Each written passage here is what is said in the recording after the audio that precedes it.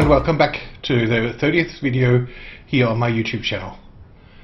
This week is only a short update again because we had a bank holiday on last Thursday, so we had a very long weekend. I spent it with the family, and the family didn't want to be filmed, so I didn't do very much in terms of filming last week, but something very scary happened. I got an email from someone that I don't know who told me that he has a tablet of mine, and he wanted me to give him his password. No, of course, but I offered to pay him back to buy the tablet off him, and he graciously agreed. So I've explained you all the details. Let's get on a train and go to Duisburg to get the device back.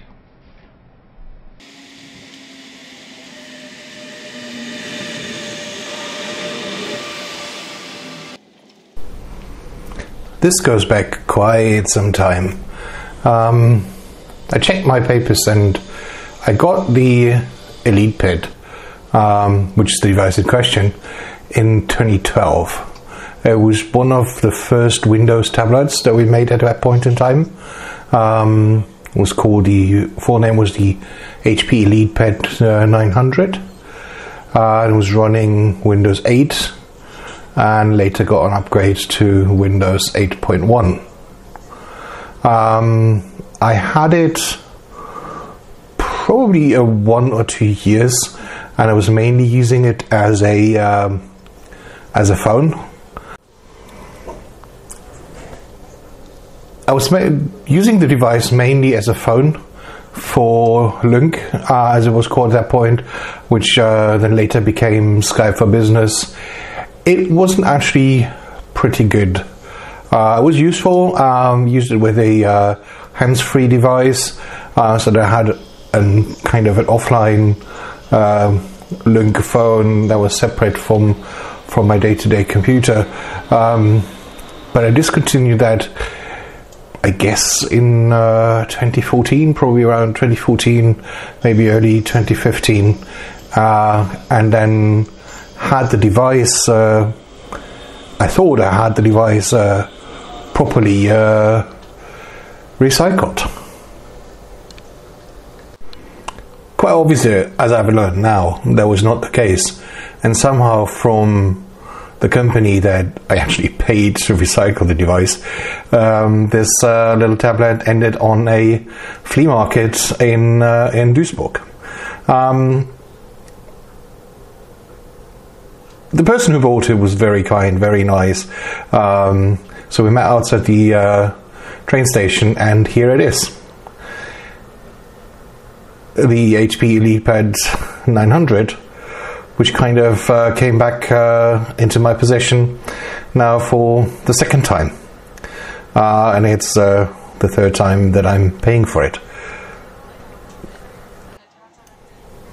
What can I say? I'm very happy that even at that point in time my password was strong enough so that it withstood the person who bought it, or maybe people had it in possession before, but it appears uncracked. So quite happy that no damage was done, no harm was done. So I will, however, go back to the recycling company and show them the device and ask them how they can explain that it ended up on a flea market. Yeah, that's all for today. Long story. I was pretty scared when I first saw the photo of the login screen with my password and my email address, and yeah, but everything turns out well. I'm very happy, very grateful for the person that he agreed to return the device. So yes, all in all, scary story turned good, and we're almost back home, and maybe I should get an ice cream.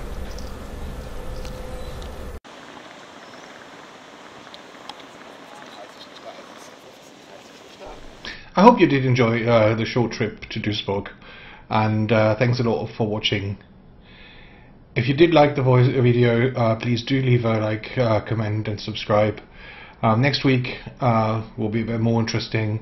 We'll be going out to Sheffield, UK to visit a friend, and I hope to take you along and have some great footage to show afterwards. All the links to our social media are down in the video description, and hope to see you in the next one. Thanks.